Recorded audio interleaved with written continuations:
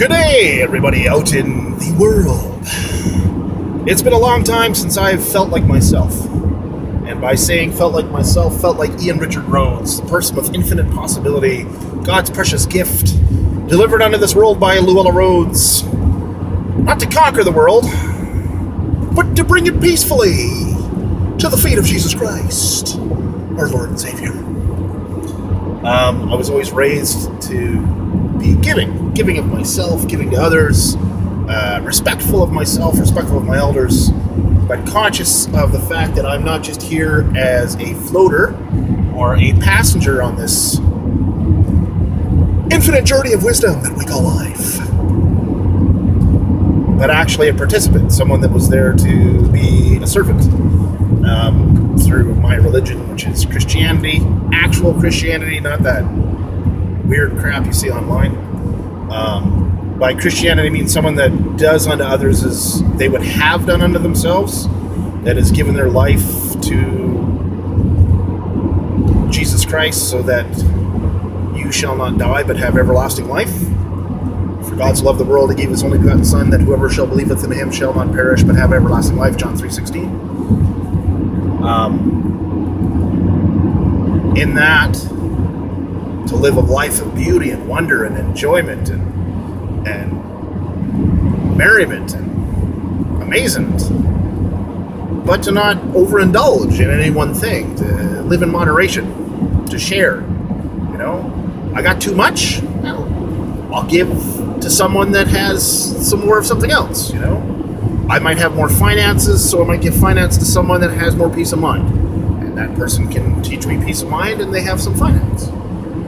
Whatever it may be, whatever your barter system is. And sometimes it's not directly from that person. Give and ye shall receive tenfold. So if you give of yourself selflessly, and I found this to be true in my own life through practice, not just, I read in the books, therefore it's got to be true. Yeah. I find that the more you give, and selflessly, not like, I'm going to give you something, but I'm going to get something back, you know what I'm saying? None of that. Like, just, hey, man, here you go. Or, hey, lady, here you go. Whether you're giving your arm to a little old lady that's trying to cross the street and is having an issue slipping on the ice, or if you're, you know, giving a wave to a police officer that is having an absolute crap day, and maybe that one little hi gives that person enough perseverance to continue on their way. Just giving. I believe in my heart and through what I've been taught, if you give of yourself or you take is a good thing. But to borrow or to lend, not so much, right? Because if you borrow something, you have that compulsion, okay, I've got to return this plus. And if you take and if you lend someone something, it's like, oh, I'm going to lend this to you, but there's a price. There's so many gray areas there to get caught up on. And if you don't believe me, just look at America and Canada right now. Like, I can't speak for anywhere else. The only two places I really kind of have a feeling for is the United States and Canada. I can pretend about understanding about different countries, but I've never really been there. I haven't traveled enough to have enough of a perspective on that to actually give my opinion, because that would just be ignorance. And there's two things in my life I really have a frustration with, and that's ignorance and fear. And fear is generally brought on by ignorance, correct? In my estimations. I guess what I'm doing this video post about today is I am taking a life coaching class with my beautiful and lovely wife, Janet Rhodes. And it's been an amazing journey. Like, I've experienced things and I've done things in my life. Oh, I wish you guys could see the scenery. It's just gorgeous. But I am traveling, and if I pick up the phone and take a bunch of pictures of the scenery I'm going through, that's distracted driving. That's illegal. Anyways, it's just this. I'll take pictures of it later, maybe. Point being, in my ramblings here, I guess the point I'm trying to make, the consensus that I'm trying to bring about, the focus that I'm sharing with you, is I love my wife more today than I've ever loved her ever. The reason for that, I appreciate myself right now in a way that I have not appreciated in a long time.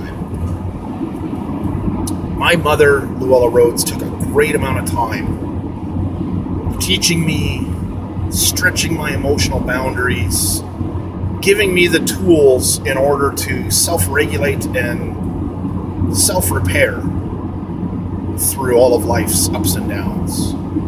She was an amazing human being. She spent so much time that she did not have, single-minded individual that she was. She dumped so much time into her kids, playing with us, showing us love, and teaching us, Christian values, Wiccan values, and by Wiccan I mean someone that understands that the earth is put here with every single possible antidote, health remedy. The earth will provide you with any solution to any given adversarial situation if you just look into it, if you understand it. There is the knowledge, there is the lost for words. Doesn't happen very often, but it's happening now. The world, or Gaia, or nature, or whatever, will provide for you, but you have to spend the time to learn how. Christianity, I can do all things through Christ who strengthens me. That's how I grew up. I never felt alone growing up, because I was, from day one, my mom gave me the fact that there was a God in the sky, or not in the sky, there was a God out there that was the universe, and the universe was Him. And my God did not have boundaries of sex, race, religion, creed, time, nothing. There was no boundary. It was infinite and absolute.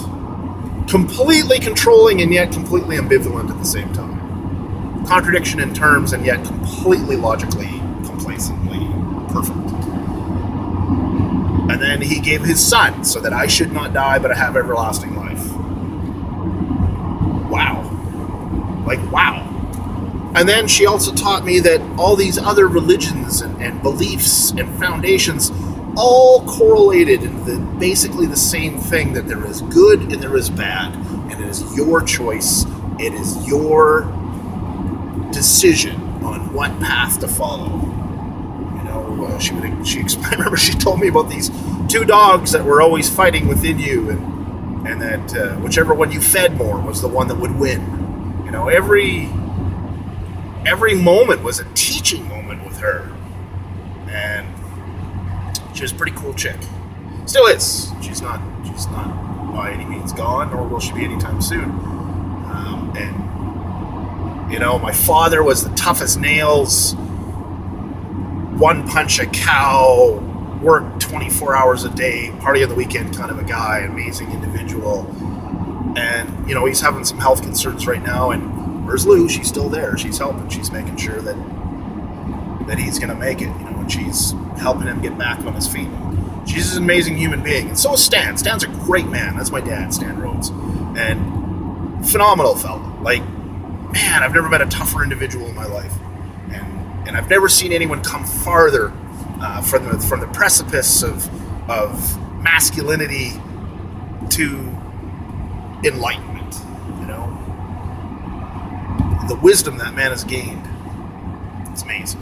And I just really want to do a shout out to my parents and thank them so much for all the time and energy they dumped into me and my sister and our family, and our family's had its ups and downs and all that other stuff, but the ability for them to let me let go of toxicity out of my life and cut loose people that don't want to be happy, and that's okay.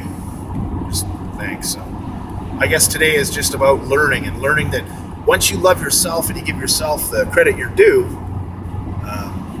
without being facetious about it, you really free yourself to love other people. So today is a shout out to Rhodes Wellness College for all the instrumentation you've given me over the last 12, 13 lessons. To my beautiful wife, Janet Brownlee, who's now Janet Rhodes, and and the 3 amazing children that we share together. And, you know, Saskatchewan itself, everyone says, oh, it's just this horrible flat spot, and it's not. It's very diverse. The far north is very wooded and amazing, and lakes and trees and nature in abundance. And then the middle part of it's kind of just like oil field and grain belt, etc. And then the southern part is like ranch and gorgeous rolling hills and amazing vistas, and just, it's amazing. It is a great place, and it's given me a very safe place to grow up, a very safe place to go through my youth and my middle age into, and it's been a very safe platform in which to grow up. Like, we have the odd fire here, we have the odd flood, but the floods are small, the fires are quick. We don't have earthquakes. There's not a lot of people shooting at you unless you're doing shit you really shouldn't be doing. You know, it's a fairly decent spot to grow up and live. And I just want to I'm thankful. I'm just very thankful for everything that I've learned and everything that I've gone through that brought me to today. And so this is my moment, just, you know, putting it back out there, and I'm going to try to do one of these a week, and to see where this goes. So thank you very much, everybody. Really appreciate your time, and have a great day.